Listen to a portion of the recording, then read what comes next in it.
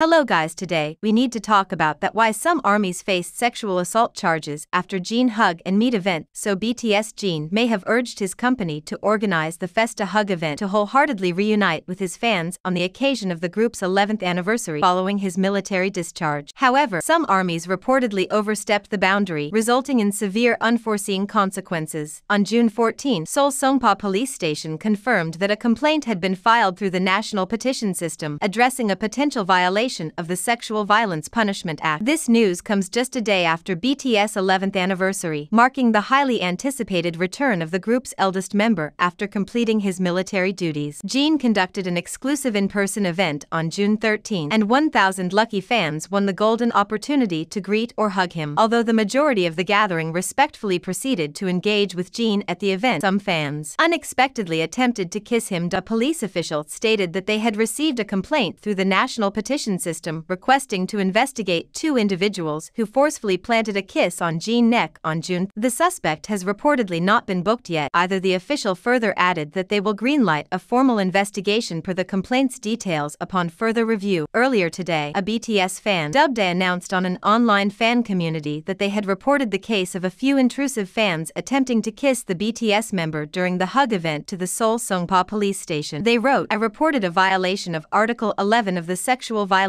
Punishment Act, molestation in a crowded place, through the national petition system." Several videos and photos of the day also became the topic of heated discussion on social media as they pictured a flustered Jin turning away from individuals unpredictably engaging in such an invasive line of action. So ARMYs, tell me in comments what you think about this, and don't forget to like the video and subscribe for more BTS updates. See you in next video.